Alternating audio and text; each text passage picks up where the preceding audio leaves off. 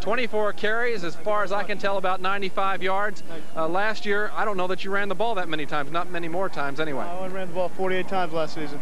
How does it feel as a sprinter, particularly a guy who's known for his speed, to be out there having to go against the Bruce brothers? Well, it helps, it helps avoid the collisions and stuff, but, that's the whole part of the game is, lowering the shoulder and getting in there.